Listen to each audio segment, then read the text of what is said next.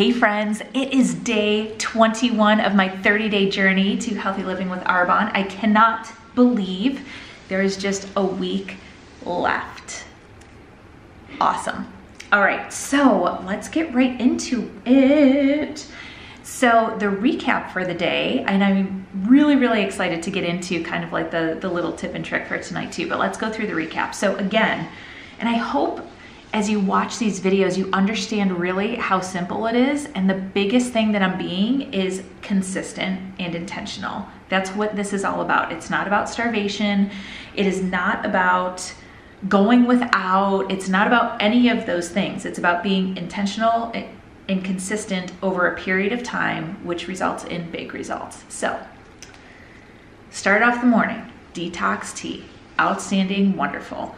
Sometimes I like to put a Fizz stick in my detox tea just to switch it up a little bit, and that's delicious. Next, double chocolate shake. Also did green shots with mom. We're on day like 65 of that now, which is incredible. So double chocolate shake for breakfast. I had my Fizz stick, skin elixir, mind health combo kind of like after that.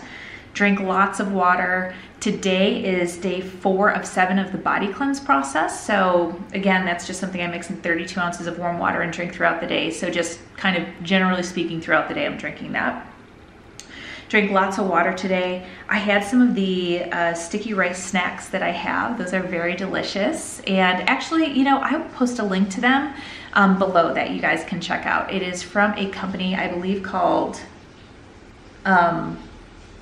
gosh, I cannot think of the name of it right now, but I'll post it below. You guys can check them out. They're amazing. For lunch, so my oldest daughter had off from school today, so I took her and her friend to one of my favorite local restaurants, very close to home, and that's the Buffalo Wings and Rings in Finneytown. So love that place, love the quality, love the people, love the service, love everything about it. So while I did want chicken wings, what I got instead was a beautiful buffalo chicken salad. So this is kind of how I healthed it up a little bit, right? So I got grilled chicken on there, and I didn't get any dressing. The dressing that I got, I always love to get my dressing on the side, and I got the buffalo hot sauce, and I just like dip my fork in there and then like fill up my fork and then eat it. And putting your dressing on the side and doing it that way ensures not only that you get a little bite of dressing on everything, but you go through way less dressing, which saves on things like calories, fat, depending on what type of dressing that you're eating. So mowed down that salad and it was delicious. Then I had an event tonight. So I had the Shake Your Fizzy event with my friend Dawn down at the Civic Center, and she teaches an amazing Zumba class. So I partnered up with her for this month and just are doing different samples of protein shakes and different Arbonne drinks throughout the month. It's been so much fun. And then you get to work out. So leading up to that, I just did another double chocolate shake because frankly, I was running out of time and I needed to eat something, so I did not pass out during class. So I had that, did Zumba, and then definitely partook. Tonight I did samples of skin elixir, which by itself, I haven't had it by itself in such a long time. It really tastes like almost like a kind of like a hibiscus tea to me, but it's wonderful because it's packed with hyaluronic acid and vitamin C and antioxidants and sea buckthorn and all kinds of good stuff for our skin, hair, and nails. And then I also featured a chocolate peanut butter shake. So needless to say, the samples that were left over went into my mouth. And then after getting home, I was still very hungry, so I made some quick eggs and gluten-free toast as well.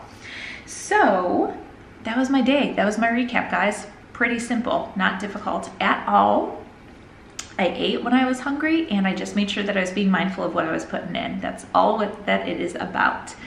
So getting into the little tip or trick. So tonight, today, whenever you're watching this, something that I absolutely love about Arbonne, like on the business side of things, aside from the fact that I get to change people's lives and help them grow their own businesses and see them succeed and thrive in their health and like all that stuff, which I love, is personally, I'm a huge nerd about leadership and development, and I love how much this company pours into me to make me a better human, a better leader, all of that stuff. So I am part of a 12-week series that is intended for people who want to get to the third promotion in the company, which is regional vice president. And I'm at the first level as district manager right now, currently. But yeah, I'll be a national vice president one day for sure. So I'm doing this course to get to regional vice president. And Cecilia Stoll, who's this amazing human, she's been in Arbonne for many, many years, and she's actually the top income earner in our company currently. And she's like a beautiful soul. So she's heard more no's than any of us, probably more no's than any of us like combined, right? But she was sharing some stuff with us, and she said this: the way we do anything is the way we do everything. And I was like, whoa, whoa, whoa, whoa, whoa. Let me pause that. Let me rewind it. Let me write this down. The way we do anything is the way we do everything.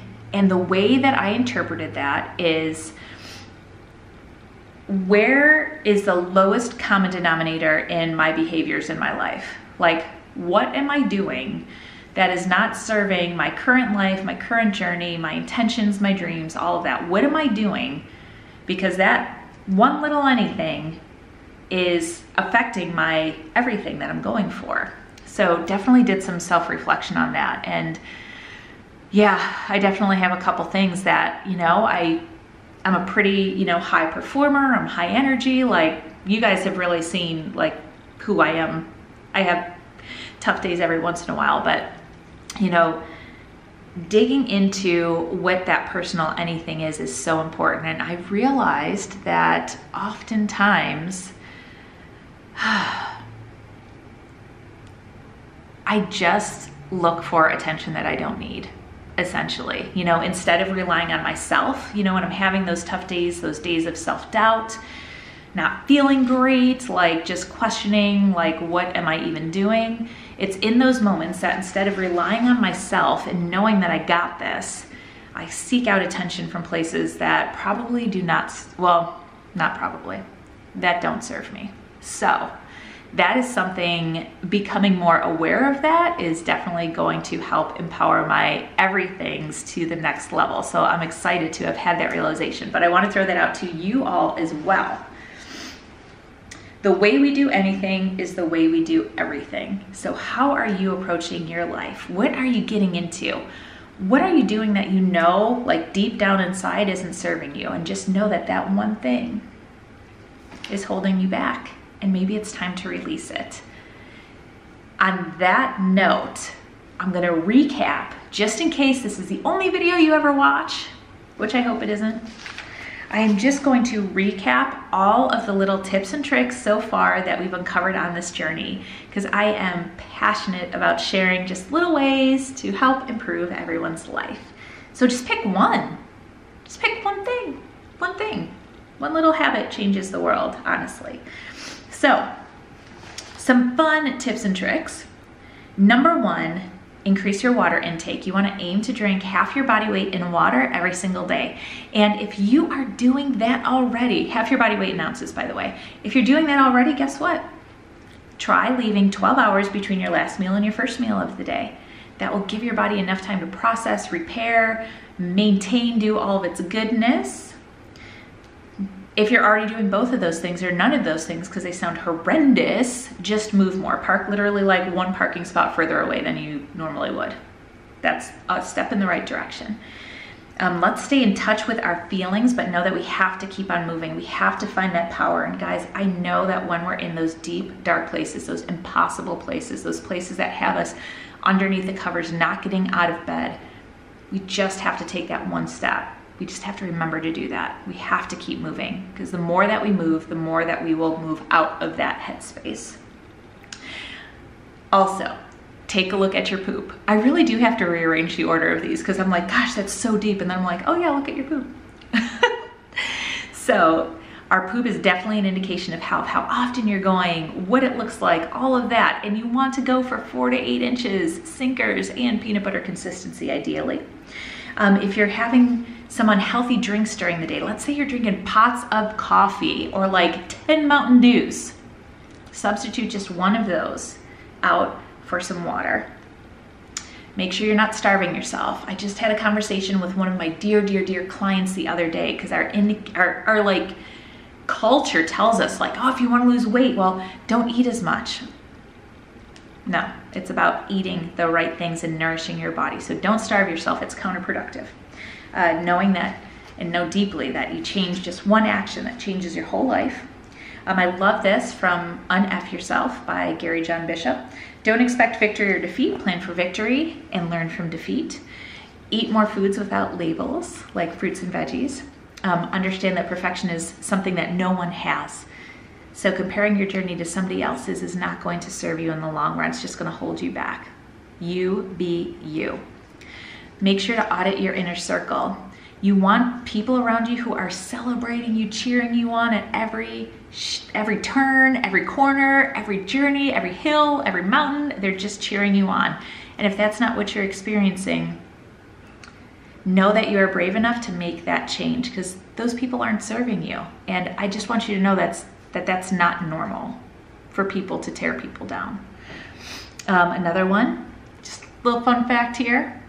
Trying is an easy way of not doing something. So eliminate those words. Eliminate, oh, I'm gonna try, oh, I want to, oh, I need to. Like, just effing do it, people, just do it. And then yesterday we talked a little bit about prioritizing something that you love to do. Self-care is so important. You gotta fill your own bucket, your own happiness. That's your responsibility, nobody else's. And then of course tonight, the way we do anything is the way we do everything. So find that lowest common denominator in your life and make some change. Thank y'all for so much for tuning in, and I will see you tomorrow for day 22, officially in the last week, guys. Take care, y'all.